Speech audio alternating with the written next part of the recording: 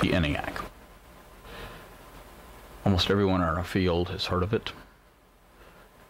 Hardly anyone is left who saw it in operation, and few have truly understood it. My name is Stuart. I'm a professor at Drexel University, and I've been researching the Eniac for 4 years.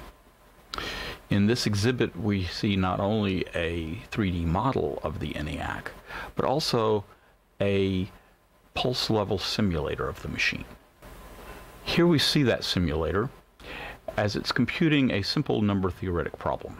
It's looking for all 3-digit numbers that are equal to the sum of the cubes of the digits.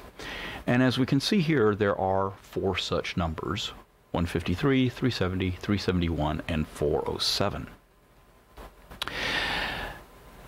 Now, we're going to look a little bit at how the Eniac works here. The primary computation in the machine takes place in the accumulators. There are 20 such units in the machine, and each accumulator holds 10 decimal digits and a sign. And each digit is implemented by a 10-stage ring counter, as we can see in this figure right here. Now, the 10-stage ring counter is driven by pulses that arrive over a trunk line. So if I am receiving pulses from another unit, then those pulses get added to the value that are stored in this unit. And as you might guess, there's a carry bit that is set that causes a 1 to be added to the next column over. Now what's interesting is, how does it read them out? How does it read the digits out? And it does so, as illustrated in this figure right here, by sending 10 pulses to each of the digits. Now that, of course, will cause the ring counter to cycle through all 10 positions back to its starting point. At some point along the way, it will flip the carry bit as the pulse goes from the 9 position back to the 0 position. When the carry bit is flipped, it changes the routing of a group of 9 pulses. Those 9 pulses will either give you on one output the number stored in the accumulator, or 9 minus the number stored in the accumulator. And this allows us to do subtraction in the machine. So we will illustrate that in the simulator.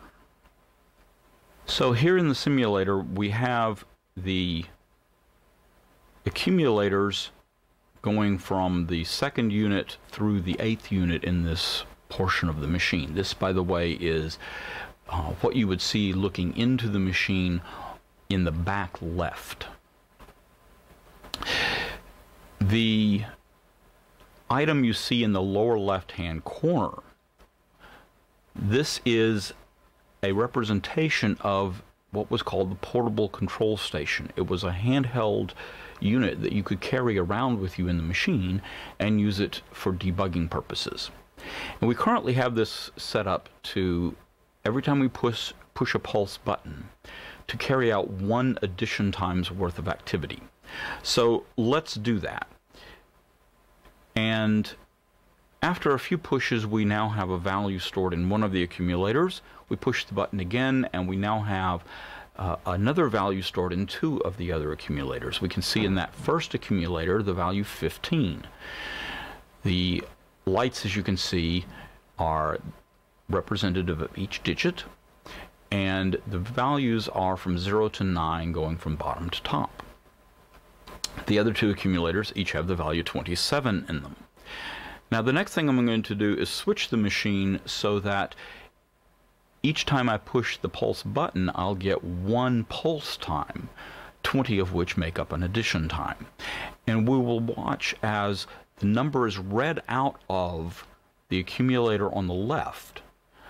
Its value goes to one of the other 2 accumulators, and the complement of the value goes to the other 2 accumulators. And so if we issue the pulse button, you can see the computations taking place. And you'll notice, by the way, that we're carrying out the addition and the subtraction in parallel. And what we now have is the 15 that we started with in the first accumulator. The second accumulator has the sum, 42, and the third accumulator has the difference, 12. So this gives you a little idea of what you would see in this exhibit on the Eniac. If you're interested in seeing more, go to this website right here, and you can download the simulator. You can read a fair amount of documentation, including some papers published in the Proceedings of the IEEE. Thank you.